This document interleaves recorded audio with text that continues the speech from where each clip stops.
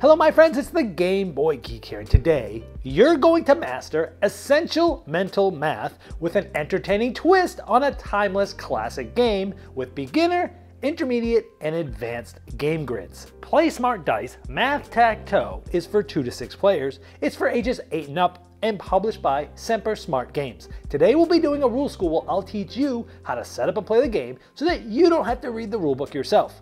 Now I've placed timestamps below me right in the description of this video just in case you want to jump to a specific section of the rules. Let's get started.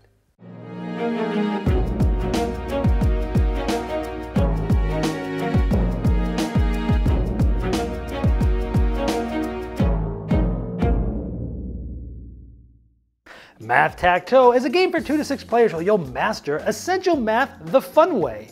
Now there's 3 different levels of math: beginner, intermediate, and advanced, and all ages can play at the same time.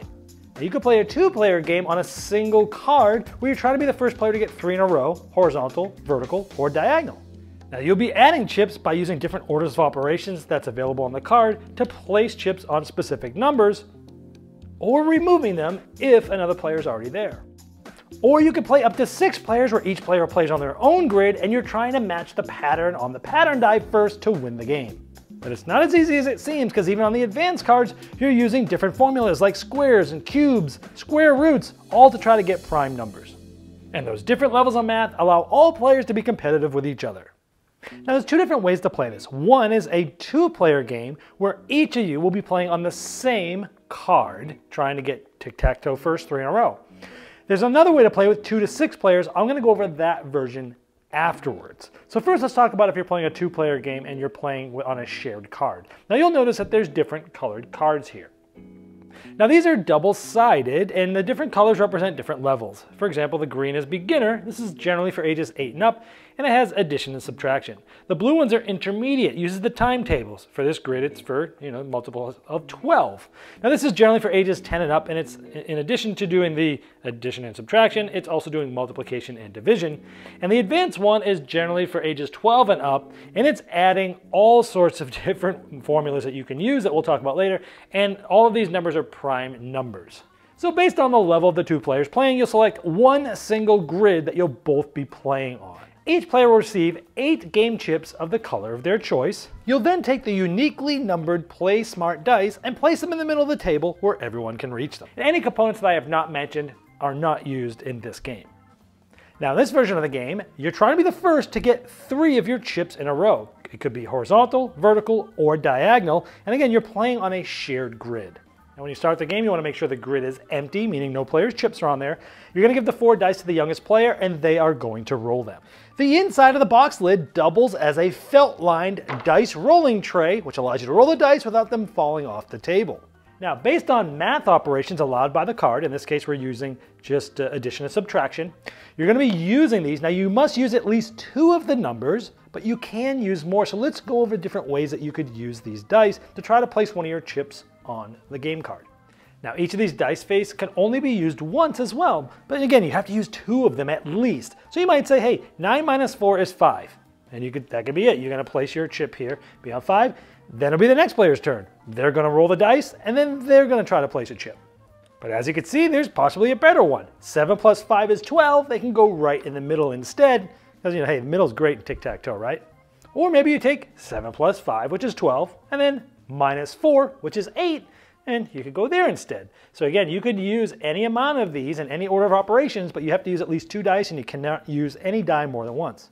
Or maybe I use 9 plus 5 is 14, plus 4 is 18, plus 7 is 25, and I could do something like this.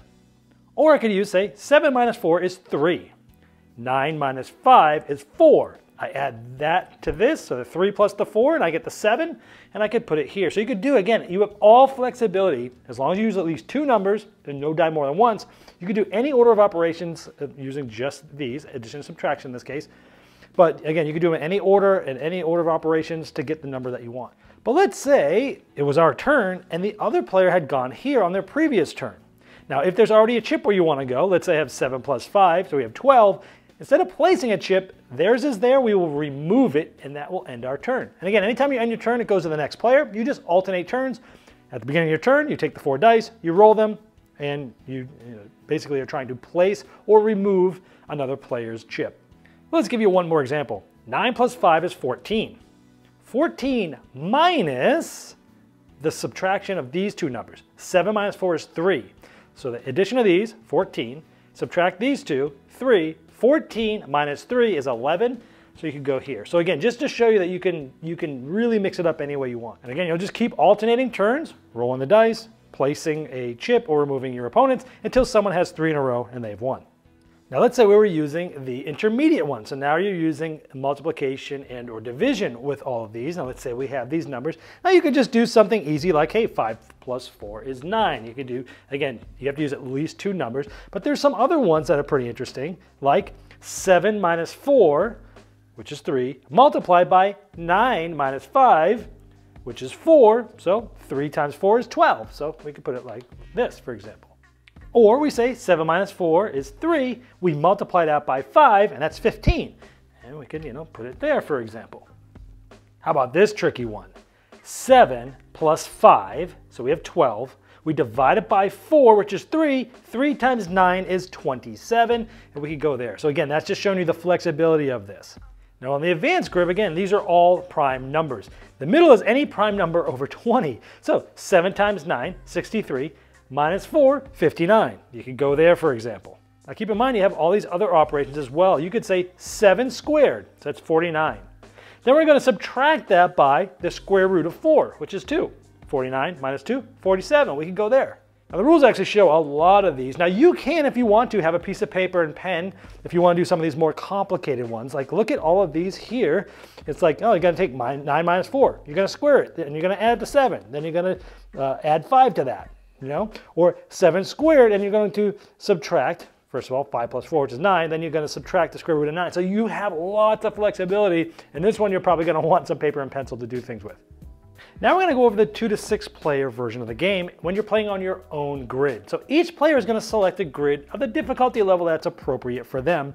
You could be using the same color as other players, or you could be using a different one depending on your abilities versus the other players that are playing. One player is also going to take this pattern die and roll it. This is going to be the pattern die that's going to show you how you win the game for this specific game. Now the object of this game is to match the pattern on your grid. The first person to do that wins. So it might look just like this, but this can be rotated. So you could also win like this. It doesn't matter which way this is rotated on your grid, as long as you do this pattern any of the ways you can rotate it and you're the first one to do it, you've won. Now the game is played much like the other version of this game, which if you did not watch that part of the video, go back and watch it because that teaches you all the basic concepts on how to play the game. So what's going to happen is one player is going to roll the dice, and all players are going to use these 4 dice to place a chip on their own grid. Remember, everybody has just one grid, and you're working only on your own. That's how you play the 2 to 6 player version.